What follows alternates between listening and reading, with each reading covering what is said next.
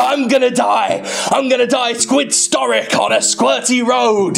Character splat halla, inky and fresh. I squid! I kid! I squid again! Oh, what a spray! Oh, what a lovely spray! Despite many press outlets getting their Metal Gear Solid 5 reviews up last week, a number of the privileged few abstained from putting out their final critiques. Most of them cited a need for more time, but only Games Radar elaborated, detailing the so-called MGS5 review boot camps in which critics were sequestered in order to play the game early. Claiming a fear of spoilers, Konami, fuck Konami, hosted reviewers at a 5-day event now known quite notoriously as the Boot Camp, where they had to play the game from 9 AM to 5 PM while under the strict supervision of Konami itself. According to Radar's Dan Dawkins, the entire event gave them a generous maximum of 40 hours of playtime, and that's only if nobody ate, drank, went for a shit or masturbated, which, let's face it, are things all game journalists compulsively do. Now, the pressure of it all isn't something I find particularly alarming. I actually gain enjoyment from the pressure of a review, even while critiquing a game at home. It's the whole idea of a review event itself that completely turns me off, and as much as I'd like to rail exclusively on Konami for this, because Konami is Konami and Konami is the worst, the concept of the review event is a common practice that absolutely should have no place in serious games criticism. I've attended one review event in my entire career, and I can safely say it led to the shittiest review I ever wrote. The game was MAG, that PS3 exclusive online shooter that nobody remembers. For MAG, we basically had a day at a whole bunch of standing console kiosks in highly controlled local environments with PR people milling around. My review as a result was vague,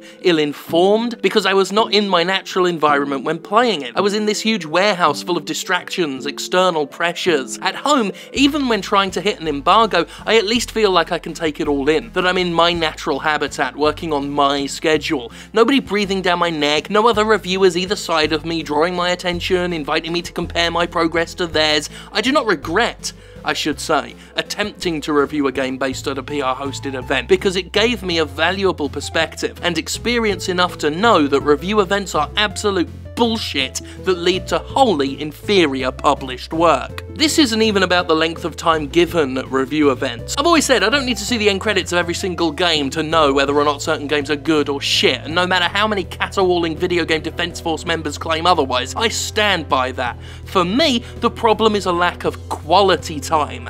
Valuable time spent versus grinding hours in suboptimal environments where you can't get a proper feel for the game no matter how much you think you can. I'd trust someone's 8 hours with MGS5 in their natural playing environment infinitely more than I trust someone's entire week in an orchestrated environment with Konami supervision. This is to say nothing of review events that try to sweeten the honeypot by turning a work trip into a fun and lavish experience. The most famous of these was the review event for Call of Duty Black Ops, in which the press were flown to Activision's abode via fucking helicopter and given flight helmets with their gamer tags engraved on them, which is absolutely bloody ridiculous and yet insidiously clever on the publisher's part. When publishers host luxurious events that on the surface look like humongous wastes of fucking money, they're not just doing it for fun and generosity's sake. It's all about forming bias. Not the kind of mimetic bias that ignorant morons on Game FAQ's forums whine about, but a real psychological bias that aims to tie a reviewer's memories of the game to a related experience. No matter how ethical one might be, no matter how good at focusing on just the game, the aim of luxurious business and pleasure review events is to inextricably marry the pleasure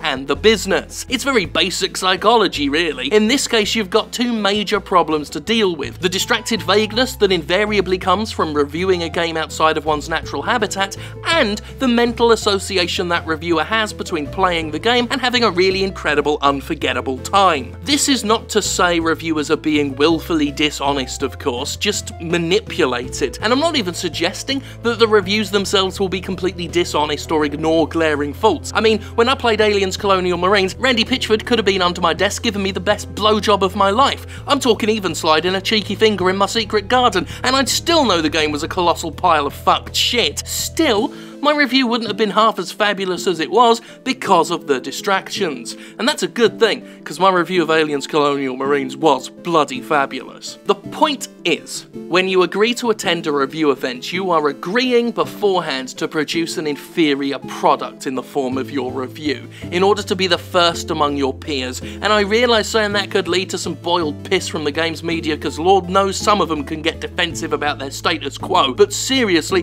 that's what you're fucking doing. Even worse, you're jumping through hoops and doing your job entirely on a game publisher's terms, which you just shouldn't be bloody doing. And it's not like I don't get why so many members of the press still kowtow to publishers. In ad-driven media especially, the pressure to try and draw eyes to your site doubtless leads to all sorts of compromise. And even if you do make a stand and say no to these events, it won't matter to publishers, because there'll always be some other press outlet, some other chancer willing to take your place. And people can say it's easy for me to say this stuff now, since I'm out of that particular racket. But remember, I was in that racket, and I said no back then, and neither Destructoid nor the Escapist ever suffered for me just telling publishers no. It can be done. If you spine up and stop being afraid of missing out and losing your access, it can be done. And really, if the success of your outlet hinges on access, if your only selling point is getting a review up before a bunch of other people do, then your outlet probably deserves to tank, because A, what value does your content have that it has no selling point other than being exclusive, and B, who are you actually working for? Your audience, or some external corporation holding the sword of Damocles above your head? Access is fine and dandy. Review copies are a crucial way of doing your job without breaking the bank. I get all that. I still work with what I've got in this business. But the games media needs to stop letting the business side of games completely call all the fucking shots. And review events to me, well, that's possibly the most bald-faced and obviously shit example of a publisher stacking all the odds in its favour. You actually can say no to this, you know. And if you can't, well, I'd strongly consider the foundations your business is built on. You will find the kingdom of the gnomes. And just to bring this back round to, you know, fuck Konami, I have no doubt that their version of a review event is just a little bit shittier than anybody else's version of a review event. I mean, I got an email from some member of the Australian press who said that a lot of them were shunted into an event where they had 5 hours with the bloody game. Now, I don't know the veracity of that, because it did just come from a member of the press out there, but I wouldn't be surprised, because it's Konami being Konami. But ultimately, I can't blame the publishers as much for this one, because obviously they're going to do what they can to manipulate the press anyway. It's the nature of the beast, it's the scorpion on your back. My issue is with the press that agrees to it. You can have a bit more pride in yourself than that. Just say no. And I realise that I'm talking about having pride in yourself. Yeah. So maybe I am not the best one to talk about it, but there you go. Thanks Squid for me, I guess. I don't know, I kind of took the wind out my own sails towards the end there. Oh well. Yeah!